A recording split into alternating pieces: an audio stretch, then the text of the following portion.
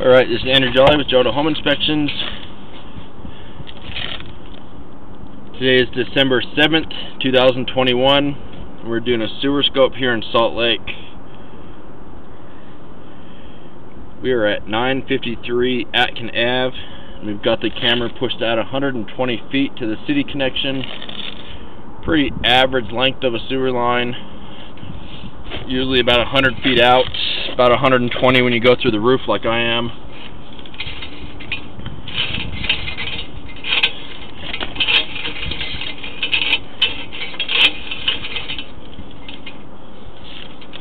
I was just trying to clean my camera head off. It fogs up sometimes. Looks better now. So this is cast iron. Cast iron is going to be original pipe. Downside with cast iron is it's going to get rough and rusty. It flakes, which can allow debris to get caught and lead to backups. You don't want to put anything down the line that you don't need to. Like, you want to avoid feminine hygiene products or wet wipes. Even when it says they're flushable, don't put them down the line because they can get stuck. A little bit of standing water. That could be caused by the buildup or a little bit of a flat spot.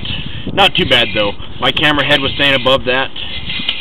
It is looking pretty rough, rusty.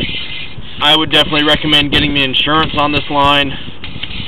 It's supplemented in Salt Lake, and so it's usually pretty cheap.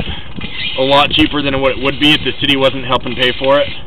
And that's through HomeServe. That can help offset the cost if you have an issue and it needs to be replaced. I'm trying to see if I don't think that's a root. You don't have a joint there, so just a piece of rust with some waste caught on it. It looked like to me. Pretty average looking cast iron.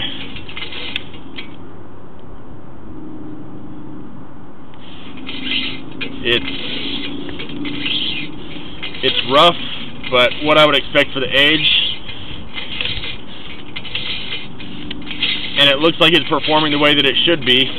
I'm not seeing any roots. A little bit of standing water, but not significant enough to cover my camera head.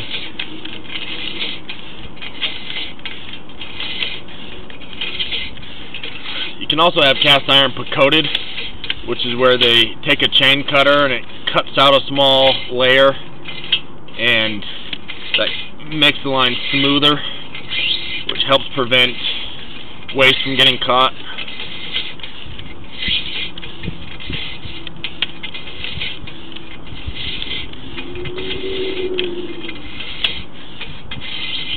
Now we're coming back up the roof stack.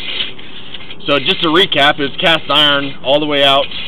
I didn't see any clay on this one. I didn't see any roots.